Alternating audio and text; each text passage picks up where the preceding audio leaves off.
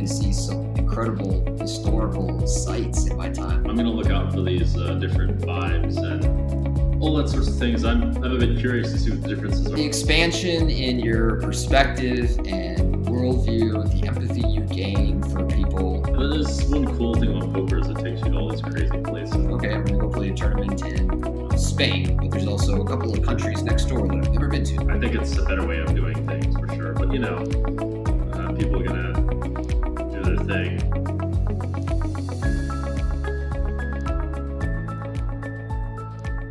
What's up, guys? Today we've got a very special guest, one of the most unique personalities in poker,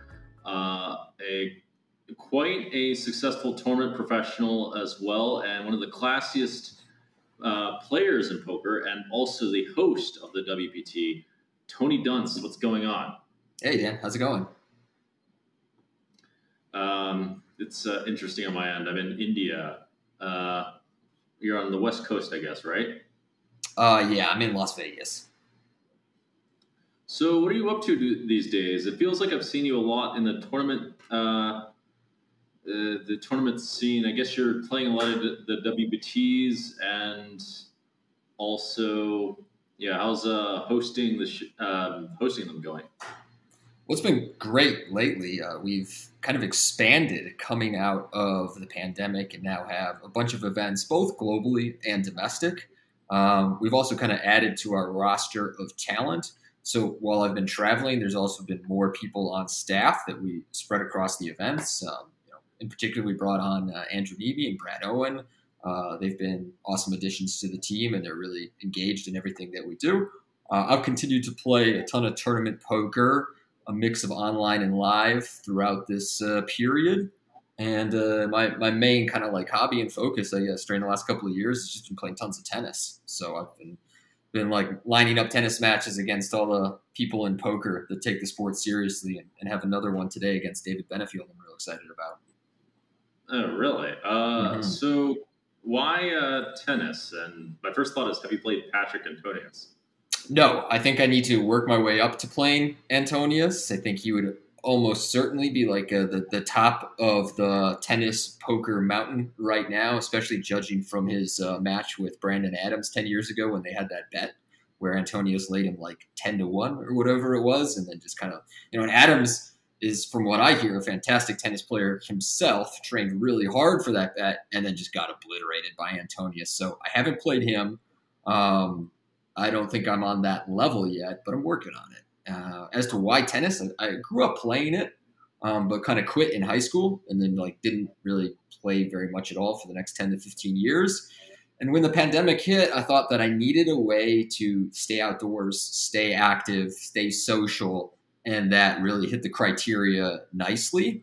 Plus, it's a game that's very difficult, and it takes a ton of practice to get any good at it, and I really appreciate that element. There's like such levels to it that I enjoy obsessively practicing something. Okay. Are you going to make any money with it by any chance? Are you going to like be on TV shows or host TV shows in tennis? I'm curious if there's any kind of crossover between poker and tennis, or just your career in tennis, or is it just like a strong hobby of yours? No, just a strong hobby, actually. Like a lot of people create tennis bets, and I feel like I would not perform well under that. Like I already have some degree of yips when I go out and play a match that I'm like really looking forward to or really want to win. So I think I would be a terrible money player for tennis, and I really don't have much interest in expanding my broadcasting career outside of poker. So really it's just like a hobby that I take very seriously. Okay. I was like tempted a little bit to, or at least I personally would have wanted to see a Tony bet versus, or some kind of betting line on tennis. So me and some friends have bet on some stupid things while betting. We bet on like people, an example would be in Macau, there would be like a race. There'd be a race between True Teller and this other guy named Craig, who was super jacked. And we'd lay some lines on that kind of stupid stuff. But I think that stuff is fun. But whatever. Whatever you prefer. Okay, that's interesting. Can you tell us a bit about how you got into poker? Why? Any specific reason why tournaments? I mean, it seems like your way of evolving from all that. Well, we'll get to that in a second. Why don't you just start with like the beginning of your career? I mean, I got started back in high school playing online before Moneymaker even won the main event. So this was like the genesis of online poker back then, when the only televised poker we had at that point was like Robert Barconi winning the 2002 main event when they weren't even showing hole cards. So it was a completely different era. My main motivation for getting into poker was both like I thought it could be an interesting career. I thought it could be, you know, profitable, lucrative, and I thought it could be a really interesting lifestyle. It could give you a chance to like travel the world, and have adventures, and meet interesting people. And I'm fortunate to say that that part of the poker ambition was realized. Like I got to live all of that stuff out that my 17, 18-year-old self wanted to do. So I'm always very grateful to have found poker when I did. Yeah, I saw you like went to China. You moved to China with your girlfriend. That's pretty wild to live in China. And then you're originally from Australia? No, I lived down there for like 5 years is what had happened. Was I won like a trip down there playing on party poker in my dorm room. And I went down there, and that's where I met the ex-girlfriend that I moved to China with when I was accidentally banned from Australia for a while because I overstayed my student visa. And then I got back into Australia and stayed there for years and tried to immigrate. That didn't work out. And then even for a while, I was like living out of a suitcase, just traveling the poker circuit for like 3-4 years. I mean, I had just basically had no residency for almost 4 years, from about like 29 to 33 or something like that. So I really got to maximize the travel element of tournament poker. That's very interesting shift in lifestyle. I mean, Australia seems a lot like the U.S. from It is. myself being there, and then China is just a completely different world, especially if you don't speak Chinese, which I guess you don't. I don't know what the situation is there. And then Yeah, not a word.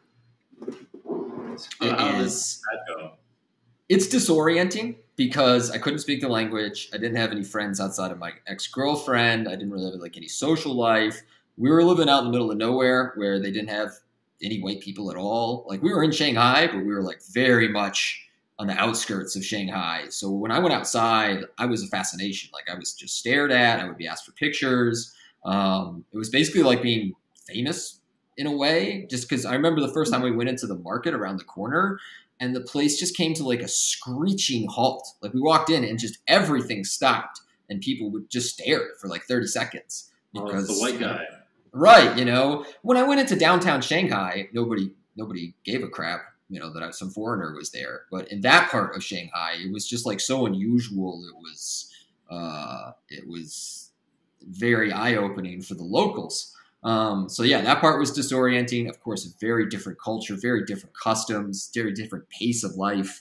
But also the kind of thing where I was like 20 or 21 when I moved there and lived there for like 6 months. So as far as a education on a different way of life, that element was awesome. But living in Australia, I mean, like you said, it's similar to the United States, but in my opinion, a sort of like an improved upon version. And the cities there are a lot of the most livable cities in the world. And Australians are like really cool and funny and unique people. So, you know, I loved it so much there. I tried to immigrate.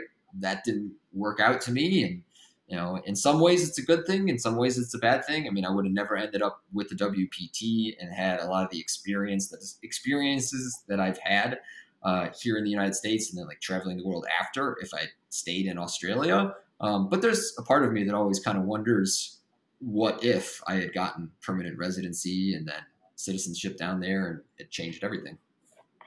It is kind of I do recall it to be kind of idyllic compared to it. Just at least Melbourne just seemed like almost the perfect city. I think it is. I think it's the perfect city. It was one of the best cities I've ever been to. I find it really funny that you shifted from there to not even like downtown Shanghai, like the more obscure parts of all right. the things.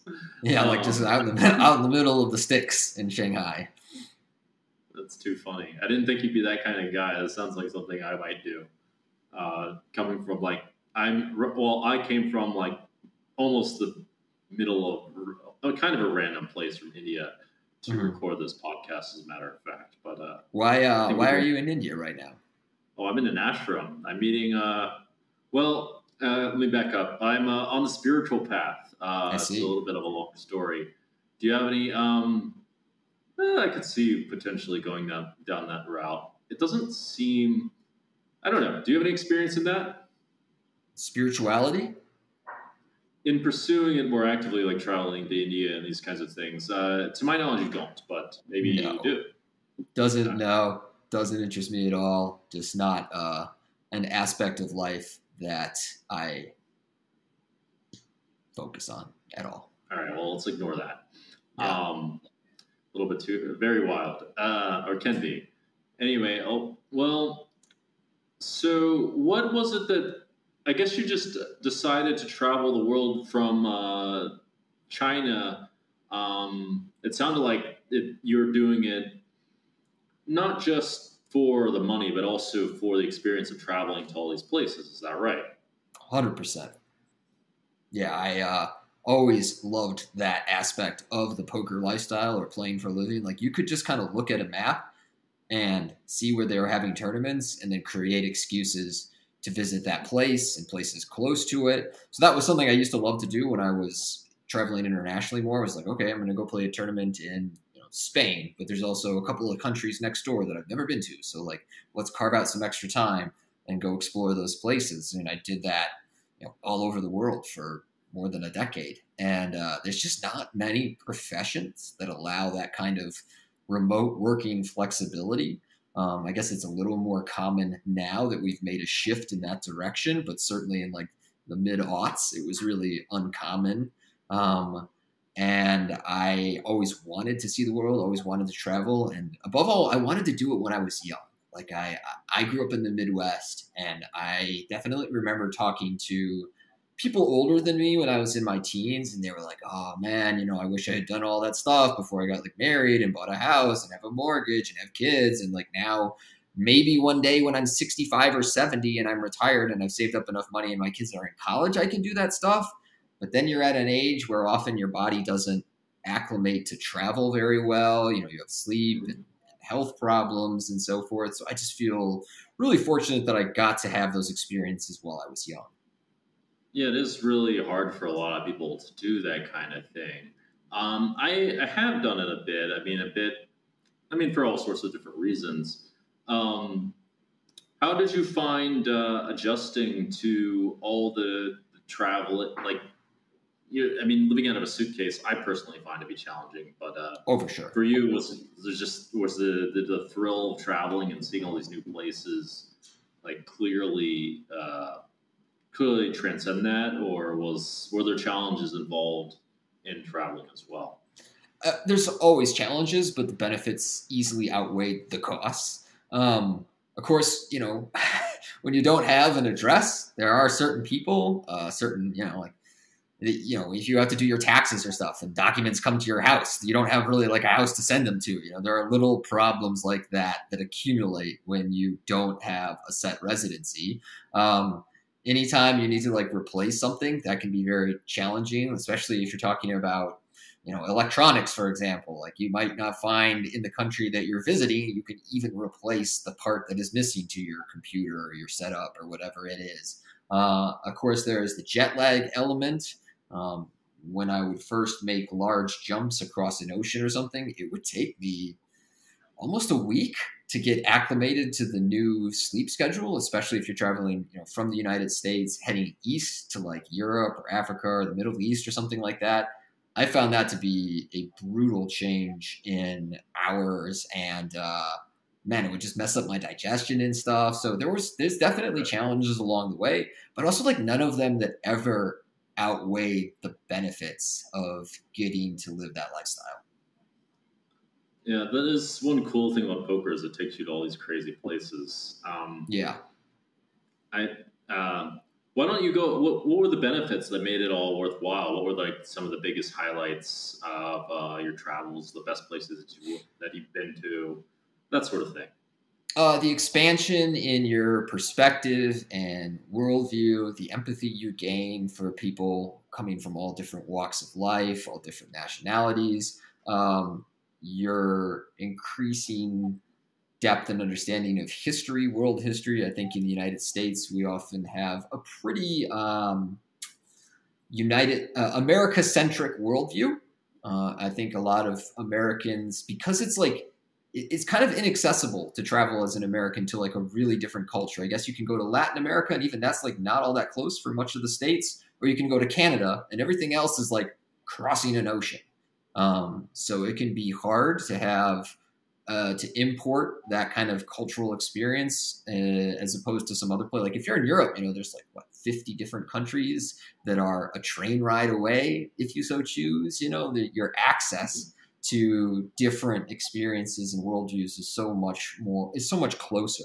So there was that element. There's the social element, and now having done that, I have friends all over the world. And if I was going to drop into some place, there's probably someone I could reach out to from my past, and it would be great to catch up, or to have them. If I had friends that I was traveling with now, to have them help show us this place.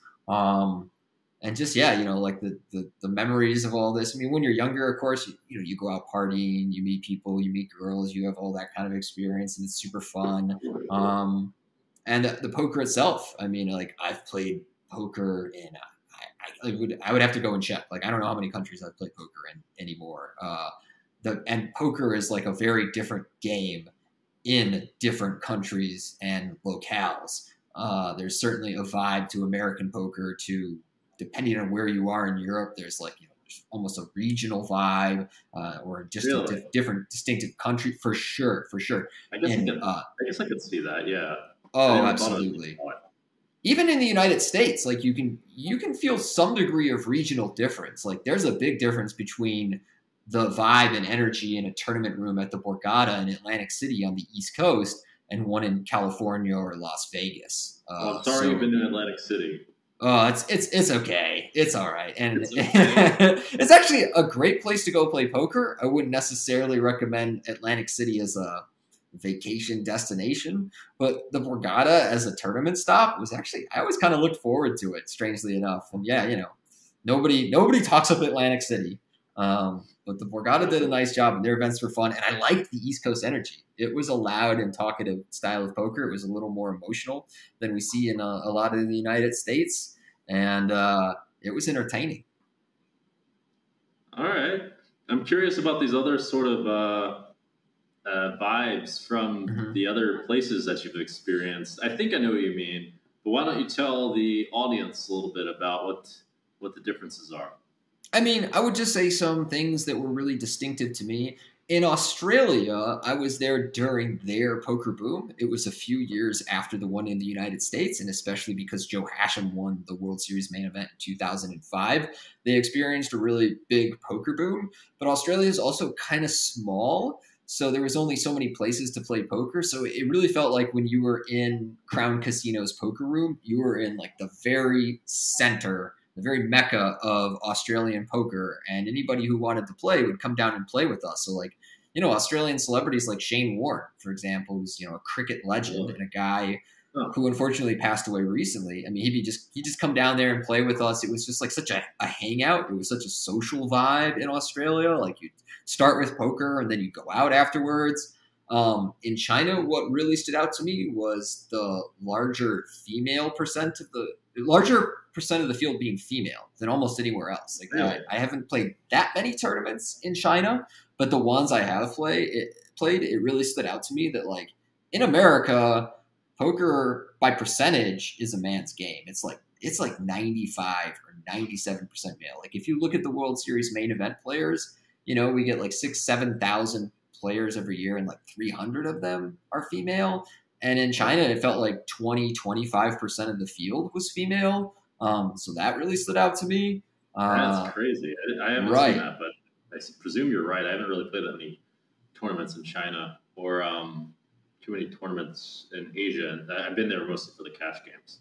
Yeah, that certainly stood out to me. And then there's also just like weird little experiences that come on along the way. Like I played a tournament in Korea once where the government came and shut down the tournament on like day 2 or day 3 because it was running in a convention space and not in a formal casino space, and that either violated some form of gaming law or they used it as an excuse to shut it down for other reasons.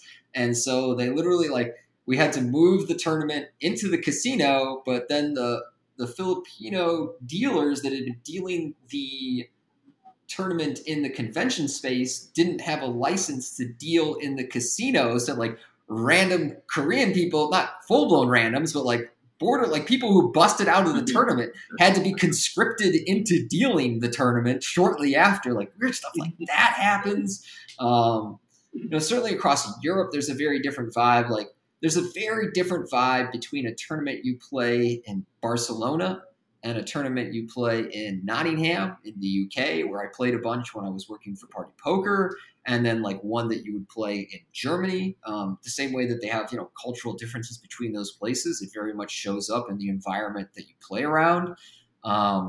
Getting a glimpse into that side of poker and how the culture around it differs in places, the customs around it differs in places, was really cool. A really cool part of that lifestyle. I'm going to have to pay more attention to that as I travel. One thing I remember specifically was that I think that American players tend to get a bit more upset when they lose compared to Europeans. Maybe it's like more of a European thing to have manners than in America. That's my guess, but I'm not really sure. I have to like really look closely. I've just remembered so many like outbursts coming from American players, or just like displays of being upset that were more obvious. Maybe it's. What do you think of that? I don't have a strong opinion on that take, but I think that generally gels with my experience. I would say, in the more emotional leaning countries in Europe, you might see people get a little more upset over their bust out, and then there are some more reserved cultures in Europe where you would basically like never see it. In the United States, there's certainly a degree of pride that people have intertwined with their poker abilities, and when they lose, sometimes their pride or the ego is slighted. I couldn't really say strongly one way or another. Okay, I'm not sure myself, but I'm going to look out for these different vibes and all that sorts of things. I'm a bit curious to see what the differences are because I'm thinking of playing more tournaments lately myself. One thing I really learned myself as I was traveling, as well as from reading, is that as you were saying, that the history of like the rest of these places is like far, far more diverse and deeper than what you learn in America. And one funny thing about history that at least appealed to me was that there's all sorts of crazy stories that you would just never imagine if you like develop kind of an inclination towards stories, or you talk with the locals or whatever. Like that was what appealed me to history. And did you find that to be an interesting subject as you traveled, or was it more like the locals that you met and the people that you met kind of thing? I loved going out of my way to see, art or architecture history in these places when there was enough time away from the tournament. Like I really enjoy going to any cultural sites nearby, or even going to just like the museums, getting tours, having the tour guides fill you in on why the exhibits there were so important to the local history. That was among my favorite aspects of that travel. I've been lucky to see some incredible historical sites in my time. Like I always wanted to see Hagia Sophia in Istanbul, and just thought that was like such an incredible piece of multicultural history. Like so many different cultures have washed over Istanbul in its 2 millennium of history there, and that specific site has had so much meaning to so many. To 2 major religions and a multitude of historic societies. And like I got to see that when I was, let me think about this. 23, 24, something like that, you know, on a poker trip that went through the Mediterranean, on top of other sites in Istanbul. So just like having the chance to tick off the boxes in all these places that I had heard about growing up, or had some like vague idea of what they were and what their meaning was to that place, and then getting to see them in real life, like, man, that's, you know, among the very best parts of playing poker for a living. Okay, it sounds like you know more about the Hagia Sophia than me. I had no idea, but like some of these places have this. Yeah, some of them have like crazy histories behind them, and it would probably be a bit more interesting. Like certain ones, I was really looking forward to myself. I'm trying to think. Well, why don't you go ahead? Actually, it sounds like you knew a bit about it. Yeah, I mean, there was Hagia Sophia, which is like, it's just an incredible building, like both inside and outside. It's an incredible building, and it's just like kind of on top of this hill in Istanbul, overlooking the Bosphorus and all the boats in the sea. I was fortunate. It wasn't for a poker trip, but when I was traveling a lot, I was fortunate to see Machu Picchu, which is just like, you know, an incredible World Heritage site. Certainly throughout Europe. I mean, Europe is just like drenched in history and architecture. It's like a living museum for an American, right? Because our history, while interesting, you know, our Western history only goes back, you know, a few hundred years. There's certainly a much deeper and longer indigenous history, but in Europe, I mean, their architectural history is still so well preserved in many cities. I mean, especially you go to like Prague or Vienna or Paris, despite the fact that, you know, there was multiple wars that struck Europe in the 20th century. Those places were remarkably well preserved, and just going and touring the buildings and hearing, you know, the Medici family built this this church or this building 600, 500 years ago, whatever it was, or you know, getting to see the canals of Venice. I mean, like you could really go down the list. I mean, one of the largest mosques in the world in Morocco, or I mean, even some like newer history, like Dubai was a place that I was always fascinated by, and it has a much more recent history because they've only had the oil resources necessary to build that place up over the last 60-ish years. And I mean, even in like the 1990s, Dubai was mostly desert, and then it just like sprung up out of the desert into this massive cosmopolitan place with so much money and decadence and people from around the world and everything. Like, getting to see places like that just always fascinated me. So, you know, the history there is very modern. Like, I was there just as they were finishing the Burj Khalifa. It's only 10, 15 years old, but seeing places like that always fascinated me. I find it funny that, you know, the middle of deserts turns out to be a bit of a hot spot of sorts, especially if you're decadence. Right. It reminds me of Vegas in a lot of ways. And there's certainly a lot of parallels as cities that don't really like belong where they are, considering the environment, springing up out of the desert and becoming these massive tourist sites with enormous buildings. Who would have thought? It is funny how some things work out.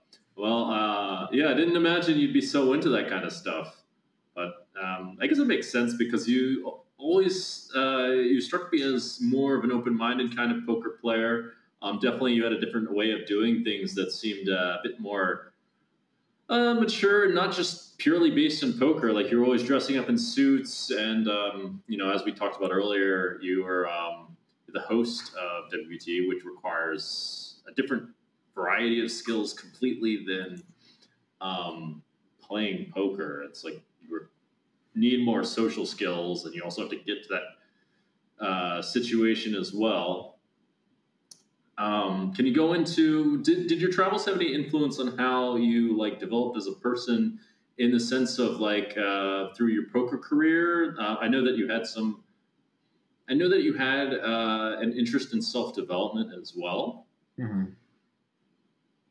Yeah, definitely. I would say a lot of poker players play poker because they absolutely love poker and games and strategy. I generally play poker more as a means to an end. I do like poker. I'm 20 years into my profession, and I still like study it, and like to watch major tournaments to digest the strategy of it. But I do think that a lot of the poker players I encounter are more in love with games than I am. Like, I know they are. I'm just really, like most poker players, like great poker players I know, they're like super into chess. Bro, you couldn't pay me to play chess. Like, I don't give a damn. Like it does, it, to me, like, oh, I have to sit here and like figure out this game and think really hard. Just like, no. Whereas the lifestyle elements that poker gave me access to, the ability to like travel, have those experiences, or like, wear the kind of clothes that I wanted to wear, go the kind of places I wanted to go, hang out with the kind of people that I wanted to hang out with. Like, it was sort of the world's your oyster was my feeling towards poker. And it was this like awesome game I discovered that created the potential to do those things. But to me, most poker players I know, and actually really the best poker players I know, they just deeply love games and strategy. And I just, for whatever reason, I lack that. To me, it's like I said, it's much more a means to an end. I do really like poker. I've always loved being a part of the poker and gambling world. I mean, even more than like poker itself, I just love being a part of the gambling world. It's just such a cool profession to me. And I just love being in a world where anytime like you make a statement like, I think this, someone's like, oh yeah, I'll bet you. And we'll figure out very quickly, like, who knows what they're talking about and who means what they say when you have to put your money up. And that might be my literal favorite part about being in gambling, because we live in a world now where with social media, like, everybody's a hot take artist. Everybody's an expert on every subject. Everybody's got a take on this. And when you have to put money behind your words and actions, it's a real guiding light to who actually knows their stuff and who actually means what they say and who's just talking out their ass. Yeah, when you were talking about how poker players like put their money where their mouth is, I can see that being more the case in poker. Although I like how you clarified a little bit with like actually you can see who's full of shit and who's not, because there's plenty of poker players say a bunch of stuff and they don't actually like put money behind it. There should be like in my opinion, there should be like a bullshit tax. Who collects the tax though? That's the problem. Like, who's the government in this hypothetical? Well, that's the difficult part. I mean, what you could do is you could create like, I mean, I think it'd be cool if like there's some kind of community that actually agreed to like do things based off of like you have to bet money on it somehow. I mean, that would be amazing. Ultimately, the tax. Huh? I was going to say, ultimately, the tax is on your reputation, right? If you're a person who's known for like saying lots of stuff that they won't back up with their money, like the rest of us as a community kind of roll our eyes at you. But if you're someone who like is cautious with what they say when it comes to hot takes or sensitive subjects, and then you come down with a real strong opinion on something and people are like, well, this guy, he doesn't say anything unless he's willing to back it up. Like, we collectively take you more seriously. Well, that's how it should work. I think it sort of works that way ultimately, but in a very disorganized sort of way. Right. I mean, this is probably how like karma works out. There's an element of gambling in karma. Think about it, but that's another subject. I would have imagined that you'd be more on the gambling side, or be more interested in being part of the gambling community. But it does make sense that for whatever reason in poker, for some reason it just seems like there's less nonsense than in other sectors, you can say, somehow, as you were alluding to. I don't have much work experience outside of poker and gambling except for entertainment, and I definitely, when I'm amongst the entertainment crowd, I'm just like, man, I wish you people had to bet on what you say. I wish, share some takes from that, share some information. I know a little bit about entertainment, but I know it's not like super. I don't have a super wide amount of information. I mean, ultimately, my take on the entertainment world is it's the attention economy. And so whether what you say is like credible doesn't matter at all. It's whether what you say gets eyeballs and gets engagement. And that's how it's valued.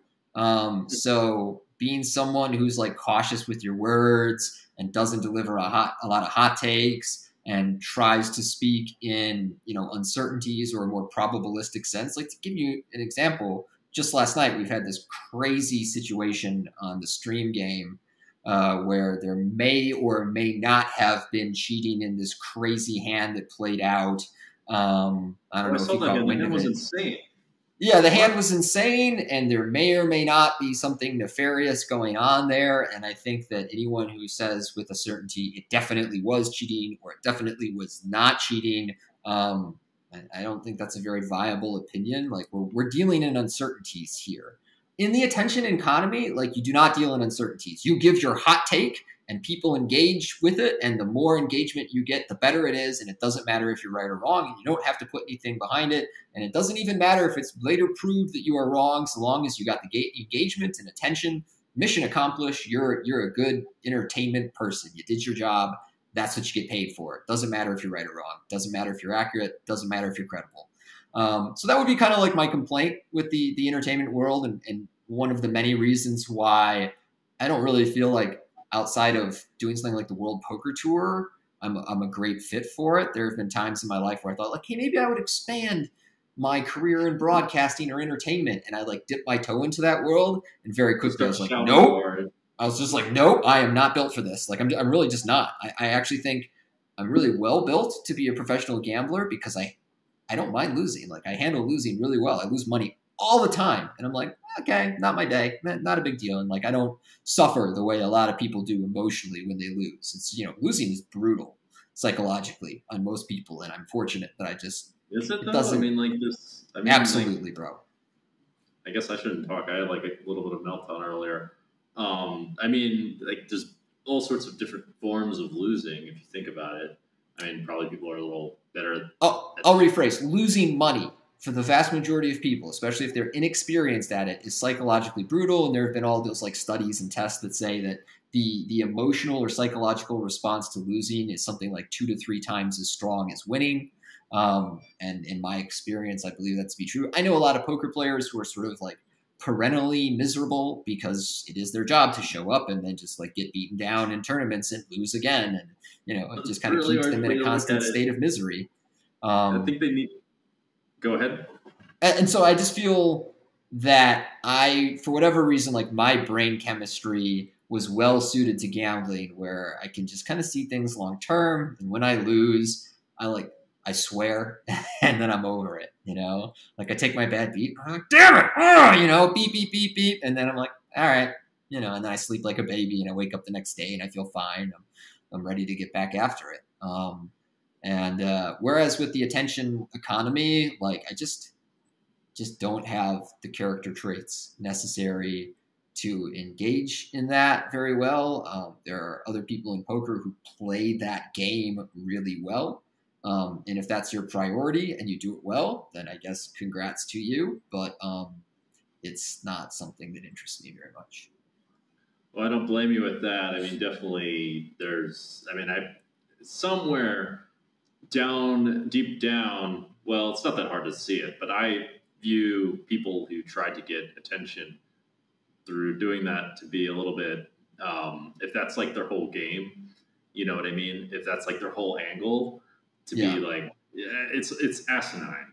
It's cringy. Although I do it on purpose because I know that it manipulates in a certain way, if that makes sense. But I like look at it all as like a joke, if that makes sense. For me, I would just be saying, if I did it, it would be me saying everything as a joke.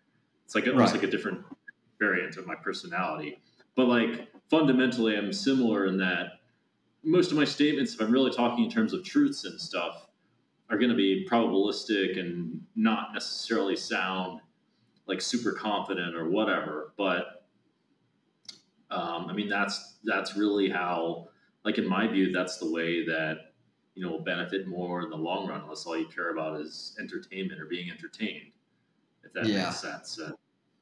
You asked for examples, and I thought of one that this kind of leaps to mind, and I guess you'd say the difference in priorities and perspective. I was at an event. I don't want to get too into specifics because I like the people involved in the story are people that I like, the people that I really enjoy, but still, like there's a different mindset here, and you'll see it. So I was at a social event, and we were in kind of I guess you'd say an exclusive section of this event. And Larry Fitzgerald, the Hall of Fame wide receiver for the Arizona Cardinals, one of the greatest wide receivers of all time, one of the greatest football players of all time, he was there. And someone pointed out that he was there, and I was like, that's so awesome. I've heard he's always a gentleman. I really want to go over and meet him and say hello. So I did. I went over, and predictably, Larry was nice as can be, total gentleman, took a picture, gave anybody in the room that wanted time with him, he gave that time to them. He was super cool. And so I went over and I got a picture. And then some of the people that I was with also went over and got a picture. And when they were done, they came over to me and they said, "So Tony, who was that?" And I was like, the fuck is wrong with you? Like, why are you why are you asking somebody for a picture if you don't even know who they're like? It was, to post it on social and get the engagement and everything. But I was just like, what? Like this is so alien to me that you would do that. It kind of makes sense if you think about it. I mean, it makes sense from a certain perspective. Oh, it totally makes sense. It just means I can logically see how they came to the conclusion of like, oh, that's somebody famous. I should get a picture with them. There's going to be engagement for me. But like from my perspective, I was like, the hell is wrong with you? It sounds like your ways of doing things aren't exactly the same as most people in the populations. Most people in the populations are like, oh, cool, fame. Oh, cool, right. hype. Ooh, what's that? And it sounds like you choose people more based off of some intrinsic truth about them. It sounds you value something. When you value people, it's more based off of some kind of intrinsic truth that's related to yourself. Would you say that's true? Yeah, absolutely, man. Okay, well, yeah, I think it's a better way of doing things for sure. But people are gonna do their thing.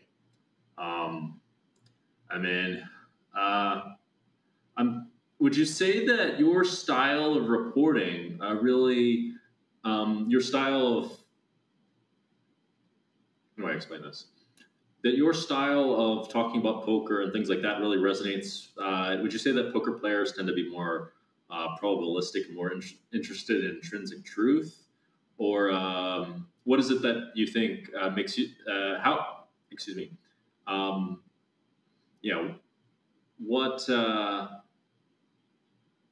how would you compare reporting for the Raw Deal, or you were on the Raw Deal, and you were on the host for WPT as well. How would you say that differs from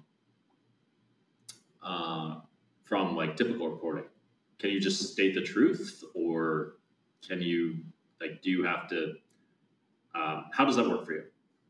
Yes, I think you can generally state the truth. And part of the reason I really like poker broadcasting, doing commentary with the World Poker Tour is it's genuine and authentic for me to have an interest in poker and to talk about poker and to try and dissect what I think is good poker and bad poker for reasons X, Y, Z.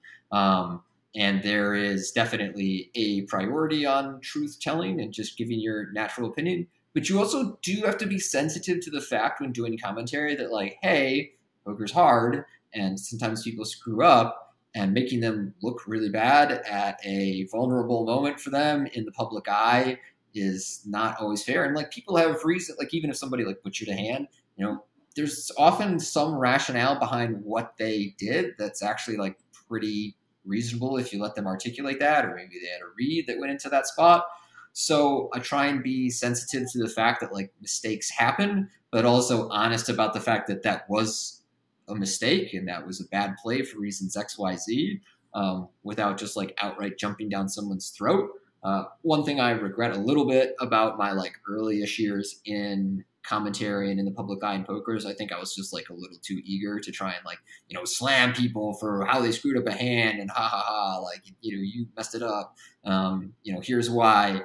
And the longer I've been in the commentary and hosting role, the more I'm trying to have some empathy where people are at.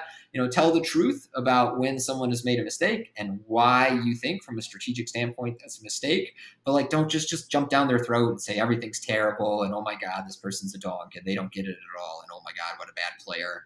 I don't really want to take that route, but I also do feel frustrated sometimes when I watch poker and commentators like completely gloss over and sugarcoat a bad play. Like when something was just a flat out bad play and they're just like, well, he made a read. And I'm like, nah, like bad play sometimes, bro. Like that's just what it is. I try and find a balance there. And I think that it is best to both be honest about what you are seeing in front of you, but also have empathy for the people in the game.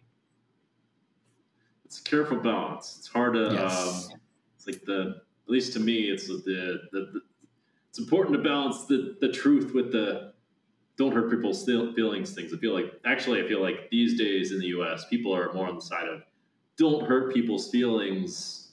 And especially on the West Coast, is like kind of a thing where everyone's just like full of shit all the time and. That's what I kind of loved about East Coast poker is they would just like call each other dogs and like unleash on each other, and then like 2 minutes later it's all fine. Like everyone's just grown up saying what they believe and speaking their minds. That everybody else around them has very thick skin.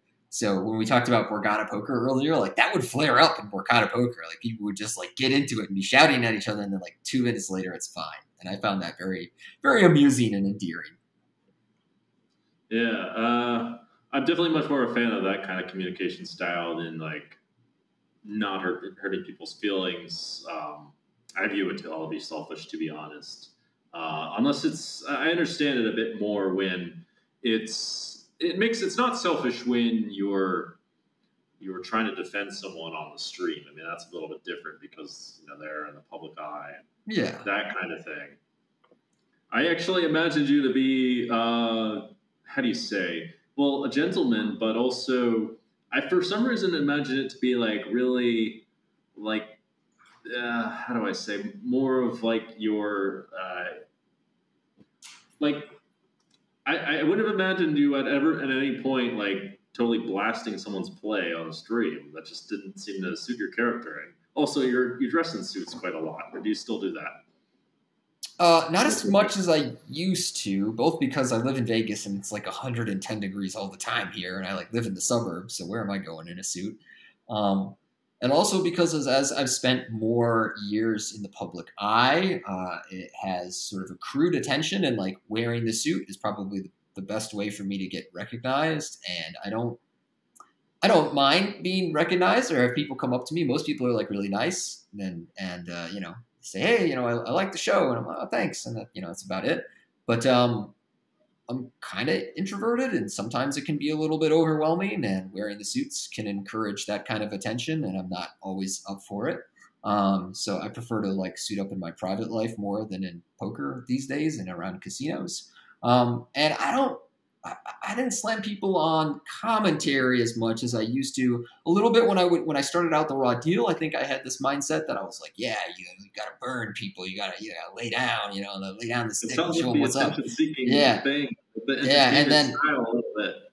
And then also like when I was very active on like the forums and in the early days of social media, I just kind of had more of this mindset of like you gotta get people with a burn, that'll show them, that'll get the juices flowing, and I've definitely shied away from that as my career has gone on. Okay, that's interesting. I didn't realize you had changed in that kind of way. I just thought for some reason that you always had good manners and that sort of thing. In person for sure, but I feel like when I was on camera, I used to think like, well, I got to perform, I got to give the people what they want. I got to give them something to talk about. And then, increasingly over time, I've tried to tone that side down. But as I said before, well, like keeping it honest. If I see a bad play, I'm like, well, that was pretty bad for the following reasons. Well, like, hey, we all make mistakes. So how did you get on? What was it? Yeah. How did you end up becoming the host of WPT and also hosting the Raw Deal? It started with open auditions for the Raw Deal. The World Poker Tour basically just did broadcast that they were doing an open audition. People from mostly poker, but some from entertainment came and tried out. Like one of the more interesting ones to me was, you've seen Borat, of course? Yeah. You know the sidekick he had in that movie? He was played by an actor named Ken Daviton, who's like the, he was like the shorter, fatter guy. And, there was that crazy scene where they like ran naked through the big banquet. And they're like fighting and screaming in Yiddish and whatever it was. Like that guy came and tried out for the Raw Deal, so there was definitely both sides of the poker and entertainment equation that went out for it. But I also tried out and I ended up getting the job. And I did the Raw Deal for about 7 years until Mike Sexton, who had been the WPT's broadcaster and host for the entire duration and run of the show, he retired and moved on to a chairman role with Party Poker. And I was the one who was promoted and elevated into that seat alongside Vince Van Patten. So that's pretty much how that all played out. But it played out over nearly a decade. Oh, okay. And do you find, is that something that you enjoy, or just did it just to expand your career? Very much enjoy it. I really love my job at the WPT, and the people I work with are great, and we get to go to interesting places. And it coincides with my natural interests so well. Like I'm already going to travel and play poker tournaments and talk about poker a lot, study poker a lot. Like, why not put it to use in a professional environment? So it's a great fit.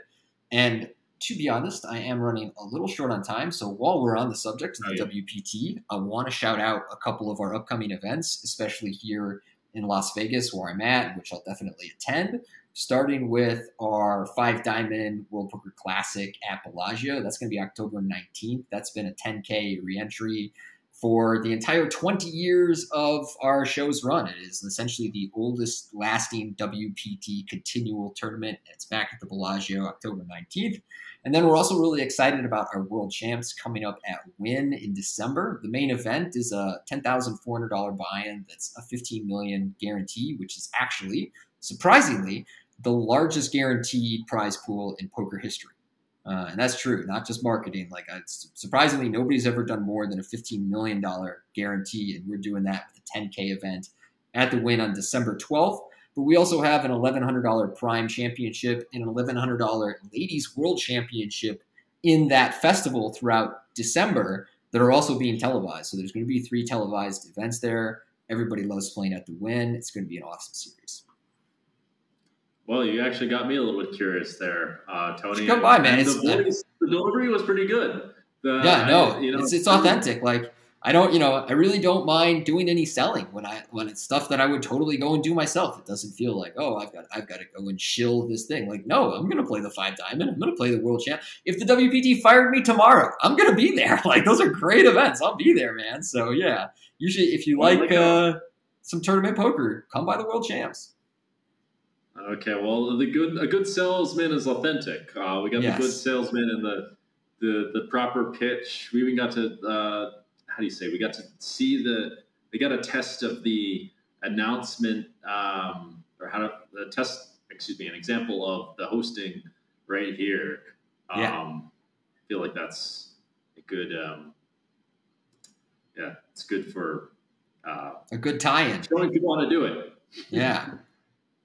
Yeah, and I know you do have to go in a second. Mm-hmm. Is there anything else you'd like to talk about before we go? No, I think we've about covered it, man. I wish you well on your spiritual journey and your travels in India and in other places. Hopefully our paths cross the felt in the not-too-distant future. But, yeah, just wishing you good luck, good fortune out there, man. Yeah, they might just cross in the tournament you just talked about. That's right, yeah. You hooked me on it. You're like, oh, 15 million. Biggest guarantee ever. I didn't know about that. Mm-hmm. The win. Okay. All right. And get to hear more of your charming voice on when you're I can't think of the word. Like broadcast. Is it broadcasting? Yep. How do you say it? Yep. WPT is broadcasting on Bally Sports.